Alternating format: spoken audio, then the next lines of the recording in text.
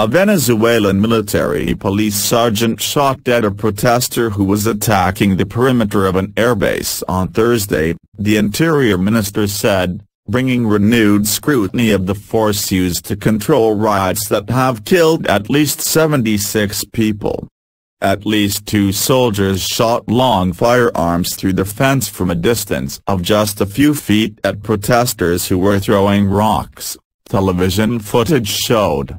One man collapsed to the ground and was carried off by other protesters. Paramedics took at least 2 other injured people to a hospital, a Reuters witness said.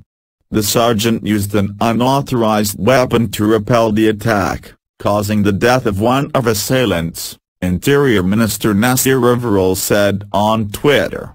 He said the Air Force police sergeant faced legal proceedings.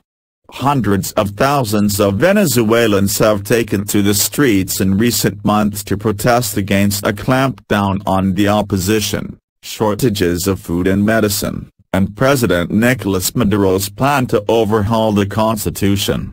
The reaction of the security forces to provocation at marches has been in the spotlight since images showed a National Guard member pointing a pistol at demonstrators on Monday, prompting the opposition to intensify its street campaign.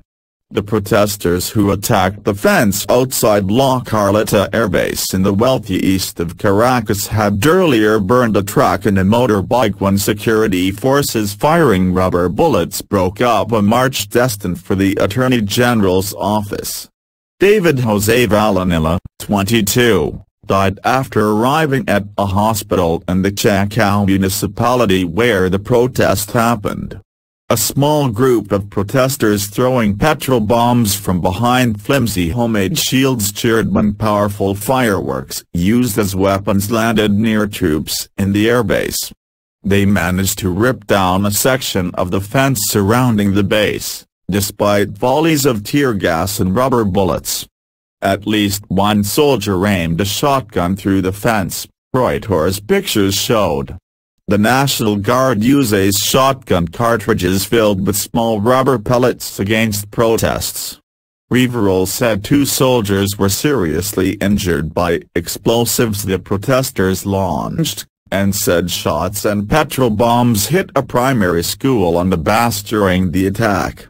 Opposition lawmaker José Manuel Olivares said Valenilla had been killed by the National Guard firing rubber bullets at point-blank range.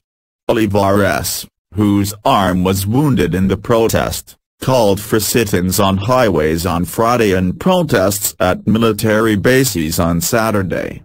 Valenilla suffered wounds to lungs and heart, a doctor who attended him told Reuters. The Attorney General's office said he was shot 3 times.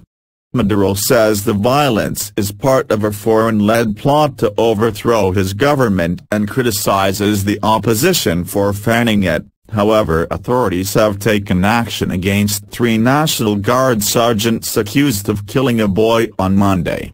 Venezuela's National Guard is a wing of the military charged with internal public order. It mainly uses tear gas, water cannons and rubber bullets to control protests that frequently escalate into riots.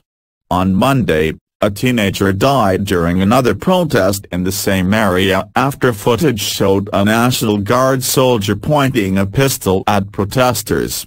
Maduro moved ahead of the National Guard to a new position looking after security in the capital after that incident, part of a reshuffle that brought several more military figures into his cabinet. I have ordered an investigation to see if there was a conspiracy behind this, Maduro said earlier on Thursday. He said the man involved in Monday's shooting had been detained. The Office of the Attorney General, a former Maduro loyalist who has turned against him over his push to rewrite the Constitution, named 3 National Guard sergeants on Thursday, saying they were charged with homicide for that shooting and that a court had put them in custody.